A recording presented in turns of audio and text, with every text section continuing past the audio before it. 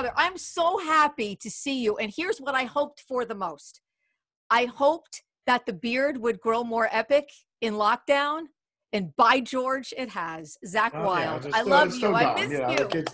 the kids don't recognize me, but yeah, without a doubt. So if I shaved it off, actually, Sabbath, yeah, he's only seen me with it's when he sees me with pictures without it, he recognizes, obviously knows who I am, but I mean, it's just like because he's 8 now, but yeah.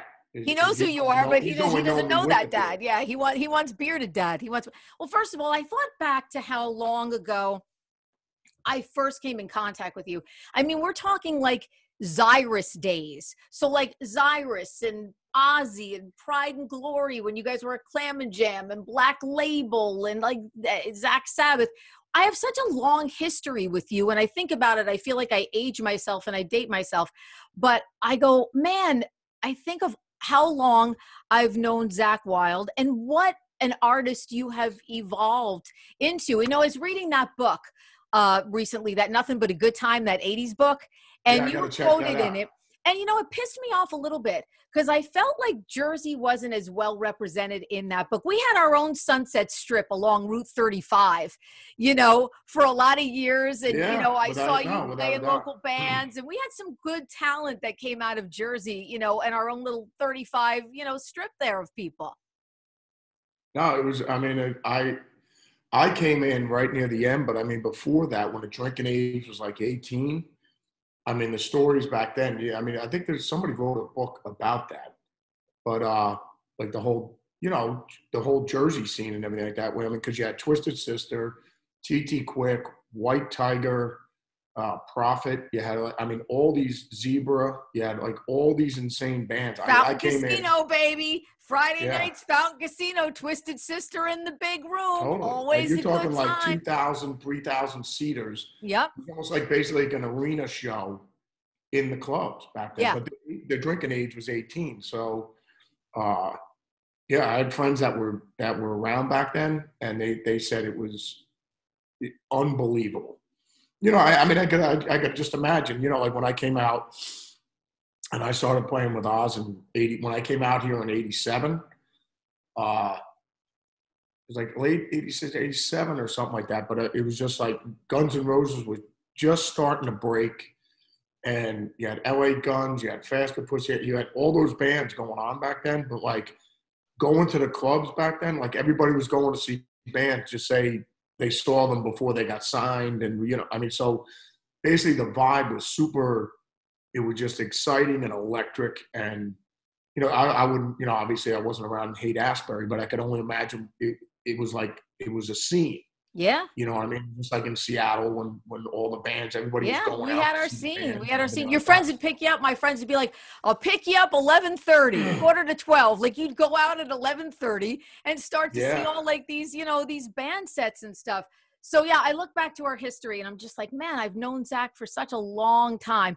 And congratulations on just a dynamite box set. The None More Black box set, None More Black boxset.com if you want to check it out. Because there is none more black than this box set. So that's right. Exactly. So when it came and I'm looking at it, it blew my mind. First of all, it is so incredibly put together, so beautifully put together. It was bigger than me. I'm 90 pounds. This thing's got to weigh 20 pounds. I needed somebody to help lift it, bring it into the office. It's 120 pounds. Yes, it's exactly. Huge. But it's got all your, you know, all the full-length studio records. It's got the Song Remains the Same, Not the Same, Volume 2. There's just so much material for remastered, reupholstered, recarpeted, remarried, refurbished, everything. Yes. So what was it like for you to look back on that whole body of work for yourself, you know, during lockdown and say, yeah, I'm going to do this. I'm going to put this together. I love the Song Remains Not the Same, Volume 2. It's so great. There's so much great stuff on it. And you're putting all this together during lockdown and you're giving like the fans some extra treats in there. You know, they got the Demolition Squad back patch and you got the bottle opener. And it almost reminded me of what we loved to do when we were growing up getting music, and you'd open stuff up and you'd be like, oh my God, you know, you take the Zeppelin record, you put water on it and the colors change. And we had such an experience, you know? Yeah, without a doubt. I mean, no, it was just, it is pretty funny. I mean, I'm just saying, like, you know, when Black Label started in '98, that, I'm in the Black Vatican in the studio. I have, I have all my old guitar player magazines and everything like that. But I have there's a Keith Richards one in there. Keith's on the cover, and it says Keith Richards, 16 years with the Rolling Stones, and they're going on their 60th anniversary, right, in 2022. So I was just thinking to myself, 16 years, and like Black Label's been around now. We're going on 22 years or whatever. It's just like. I'm just thinking to myself, 16 years, like that was a milestone because no rock bands were around for 16 years back then. The lifespan of a rock band back then was like 8 to 10 years. It was 10 years was pushing it. So at 16, and then they were at 16 years, I'm thinking like Black Label's been around longer than that. So, I mean, no, it really is amazing because I'm sure if you ask Keith Richards what it was like back in 1962 when they started the band, he would say, Zakk, I remember like it was yesterday. It doesn't seem that long ago, I mean, when they were playing. So I guarantee if you ask Paul McCartney what it was like playing when he played Chase Stadium, he'll say it doesn't seem like it was that long ago. Because same thing with my father. When he turned 80, my dad's a World War II vet, D-Day, Omaha Beach and everything like that. He would just go, man, well, son, you can only turn it 40 twice. So, but I remember him like saying like he can't, like to him, World War II and Omaha, Normandy didn't seem that long ago. You know what I mean? He was just like, it doesn't, because he felt fine and everything like that, but he was just, he's like, wow, time flies. You know what I mean? So. Yeah, absolutely. Time, you get to a certain point in your life, I think, and a year goes by and it's like 5 years goes by as one. And then it's almost like 10 years goes by as one, but you remember everything the same. Kenny Aronoff, who plays with John Fogerty. Oh yeah. Kenny, legendary drummer and everything like that. Kenny, amazing. Even Kenny was just talking about, I saw him on one of his Instagram posts. I guess they just did a show not that long ago, and it was their first show they did in 13 months. But he said, he goes, it feels like we were home for a month and we just did a show. Like, you know what I mean? Like we took a break for a month. Yeah. And here we are 13 months later.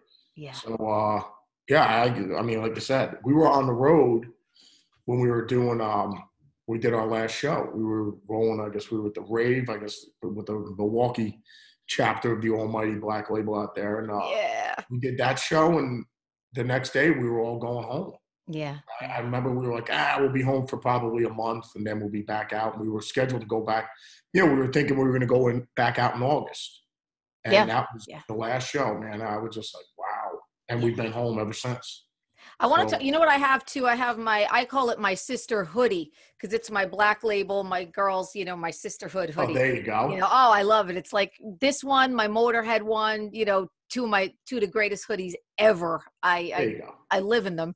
But yeah, I want to talk about the fan base, and I want to talk about you as an artist because you are very underrated. And I say that in a way where I think when people look at your songwriting, you're my metal Greg Allman, man. I hear that emotion and that soul in the voice.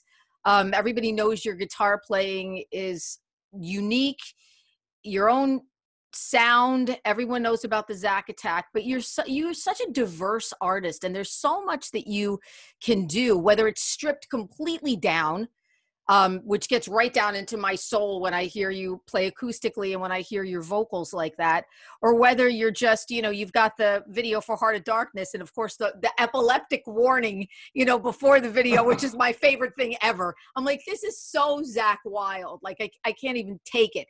But you, there's such a diversity with you. When people think of Zakk Wylde, and they're just like, oh, he's an amazing guitar player, crazy man, amazing on stage. But there's so much that you can do. Do you look back on the career and do you think, man, you know what? I've done so much in the 30-something years. The diversity thing, that's one of the reasons was that sealed the deal for Barbara Ann. When I asked her to, if she would marry me, once she saw that I do dishes, laundry, and I vacuum as well, she was just like, I think I can, you know what I mean? So I probably, if I didn't have that, and that was another reason why with Oz, when I auditioned, it was like, Zakk, well, that's the guitar playing's okay. But I mean, but the fact that I could do dishes, laundry, I could vacuum the sub, and, that was definitely what gave me an advantage over the other guitar players. Over the other applicants. Yeah, it wasn't so much that I could play better than anybody. It was the fact that I could get, stains out of the linens and stuff like that, what I mean? So, and then I could clean, keep the sub nice and clean. So that was what really made Ozzy decide to go with me. And and you can act, and you've got a great sense of humor, as we see. I love the infomercial for this. It's very Ron Popeil. It's incredible. You must have thought of this, correct? And was this done all in your house? Somebody was like, "Do you have somebody writing this stuff?" I go, "No." I go, It's a gift. That's another thing I told Barb. I go, "This is another thing I have to offer." She said, "Wait, I might have to reconsider this marriage thing then. If this is another thing you're offering." But no, we're just having a good time, I want to talk about lockdown with you, because I read an interview with you, and it was pretty interesting because you said, "You know what? I'm going to be honest. Lockdown didn't suck as much as I thought it would. I've been on the road for so long. Spent time with the kids, got to do some family time that I probably would not have done." So what was the year like personally for you? I think a lot of people actually were able to connect with their families or whatever, I mean, because I'm saying once the grind is going and, the hustle and the bustle, before you wake up and then you're rolling, and the next thing you know, it's time to go to bed again. You know what I mean? And you're just like, man, the whole day, man, day just flew by or whatever, just because you're so busy doing stuff, but because of the grind, the deadlines and everything like that. So, no, for me, I mean, it was the longest I've been home, probably 20 plus years. Yeah. Because otherwise I'm, between Black Label, playing with the Boss, Zach Sabbath, rolling with the fellas with Generation Axe, and then when I'm rolling Experience Hendrix. You go out on Experience Hendrix, yeah. Yeah, I'm home for like probably a week, tops 2 weeks, and then I'm back out on the road again. And I wouldn't change my situation for anything, because I love it. So I love every night when we get up on stage, it's the best. So I'm truly blessed in that regard that you're doing what you love. So no, but I mean, when I'm home, I cherish that time I'm home. Whether I get 2 weeks or I get a week or whatever, I love being home. So that is the vacation. Yeah. Being in my house, what I mean? Yeah. So, being sleeping on my own bed. But I mean, but the whole thing is, I mean, now I can add to my list. I told Barbara Ann, I said, "Have you ever slept with a professional dog walker?" And I go, "Now's your chance." Yeah, because now I walk the dogs every day. So, I'm a professional dog walker. I can add to the list of dishes, laundry, cleaning the dog run, vacuuming, all that kind of stuff. I love it. I love it. And, your relationship with Oz is so great and so unique. 30, we're like on 33 years with Oz. You're his longest running guitar player, obviously, other than Tony Iommi. And it's always seemed like family for you. I see it kind of like almost like a father-son, the things that, dad does sometimes that you're just like, oh, I can't believe dad is doing this. Yet you have the utmost respect and love in your heart for dad, that relationship is great and unique. And I can't wait to see you guys, I hope we get that 2022 tour because, I was really looking forward to seeing it. Corrupted older brother. Yeah. Because I mean, actually with our kids, the age difference is pretty much the same. There's like 20 years apart, between our daughter, our oldest daughter, Ray, and Sabbath Page, so there's like 20 years, there's a 20-year gap in between there. But I mean, but the whole thing is, with Ozzy, no, it's awesome. He's the old, our oldest son, he's the godfather of him. Yeah. So, but I mean, my relationship with Oz is just, I mean, if Oz and Mom would go out and they had some business stuff they had to deal with, and they were like, "Zach, do us a favor. Can you make sure you feed the dogs for 3 days and just bring some milk and eggs over?" It's just like, yeah, no problem. So, it's bigger than music. So, I mean, whether we're jamming together or not or whatever, it just, we still keep in touch every, whether it's birthdays, Father's Day, or, did you hear what's going on or whatever? He's like, yeah, I can't believe this or that or whatever, So, no, it's all good, man. Yeah. Yeah. And new Black Label. I hear we're getting some new Black Label music. Obviously, you've taken some lockdown time to write some stuff and maybe get into the studio. So working on a new record, maybe have it by the fall? We're talking about, we're actually wrapping it up right now. We're going to master it on on the 10th, and then I think we're talking about putting it out in November. So, Ooh, yeah. So, like you said, we're doing Sturgis with Black Label in August. Then in I think was it the beginning of October through the end of November in the States. So maybe we roll with the Jersey chapter in there somewhere. I hope so. I don't have the dates in front of me, but then after that, I guess we're doing go home and get ready after Christmas. I guess we do a Black Label Christmas New Year's Eve run, and we end up with the Arizona chapter on New Year's Eve, and then after that. I'm not sure what the dates are after that. With Canada, we can go up to Canada. If everyone's vaccinated, then you can go up there. So, but I know Donington over in England, the big festival over there. We're scheduled to play on that in 2022. So hopefully everything will be opened up in Europe as well. Yeah. And it's so bizarre because, we're already like almost halfway through 2021. So when people are thinking of like 2022 festivals and stuff, it's not really that far away, especially if we get our fall touring going on here in the States. And so looking forward to seeing you guys out on the road. Well, you just hope everybody gets the shot or whatever, and then Yep. get a flu shot, and everybody's better again. So then everybody can come out and have a good time again. So, Yeah. and like you said, everybody start working again, and everybody start taking care of their families and all that good stuff. Getting back out there and doing what we do. And congratulations on a great box set, man. It's a beautiful, amazing rockin' body of work. And I'm so proud of you. And it's always so awesome to see you. And we'll put it this way. It makes a great gift for somebody, but it also makes a great gift. Like, put it this way. If you have somebody in your life that you like, I can't stand that person. I want to get the toxic and I want to get him out of my life. You give them this box set and then they go, wow, you really hate me, don't you? You really can't stand me. And then it'll just get them out of your life. And I got to say too, the vinyl that comes with this, the studio albums that are the vinyl are just incredible. Yes. Just absolutely incredible, man. It is so one for the collection. I tell Barb that. I showed her the vinyl and I said, would you like to rub my shoulders now? I said, they're pretty incredible, aren't they? I said, can I get a shoulder rub now? It didn't work. But anyways, thank you. Zakk, nomoreblackboxset.com. Pick up yours. It's a must-have for the rock fan. I was so excited when I got mine in the mail. I was like, yes, the box set is here. And cranking it. The tunes have done wonders for me this year.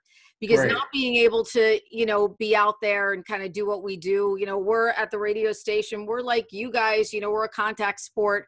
We're not a at home behind the computer screen necessarily sport. So we have missed it. And that music has powered me through. And when I got this box set, man, I'll tell you, blew me away, blew my doors off. So when I heard you were available to do this, I was like, when can we do it? When can we do it? When can we do it? Awesome. Get me Zakk. Get me Zakk. And I want to see the rescue dogs next time. You have some rescue dogs, right? Yeah. Well, I said just like your Rosie over there. We got a Perry boy. It could be her brother. Oh sure. Man, Perry boy and Rosie. Perry boy and whole lot of Rosie. We got to make like a little. Yeah, he's Rosie Spade, so no puppies, but I'm sure Perry boy. Perry Mason, and you got a whole lot of Rosie. Oh, yeah. I love that. That's right, Perry Mason. Duh. Why didn't I think of that? Early on, yeah. So when you're out on the road, do the dogs ever go out on the road with you? No. No. They ain't got that. They're going to be crapping on the bus and taking the leaks on the bus. That ain't going to be fun. I mean, we talked about it before, but now it's just Yeah. Cool to do with everybody else, but yeah, that would be some insanity right there.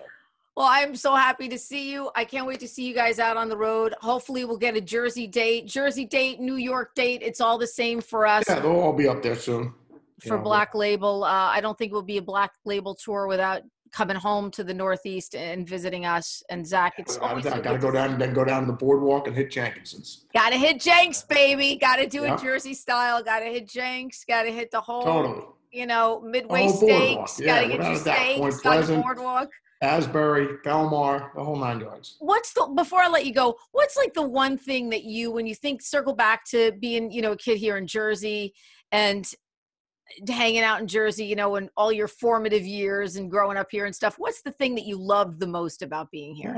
Obviously the Jersey Shore, you know, Yeah. going down the boardwalk and everything like that. And then Great Adventure, obviously. Yeah, that was always great. So, Oh, I remember yeah, seeing I had a shows at blast, Great you know, Adventure. Jackson, Yeah. New Jersey. I had a blast growing up, you know, all my friends and everything like that. So, yeah, where we grew up, and then you had the roller skating rink, you had everything like that. So, oh, it was definitely great, without a Skating at doubt. the rink to Leonard Skinnerd.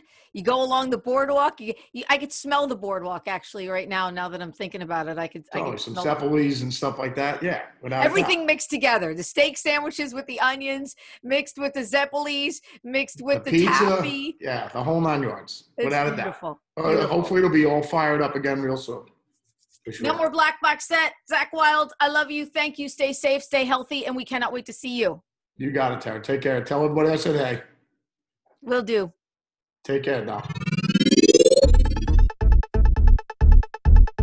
WDHA's Reconnect with Rockers is powered by Karis Law Company, your full-service locksmith, and Dover Dodge Chrysler Jeep Ram on Route 46 in Rockaway. Online at doverdodge.com.